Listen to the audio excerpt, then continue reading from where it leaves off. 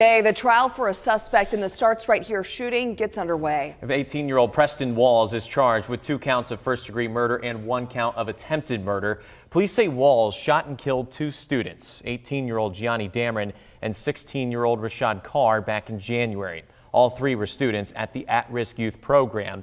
Walls is also accused of shooting the founder of Starts Right Here, Will Keeps, as he was being escorted from the building.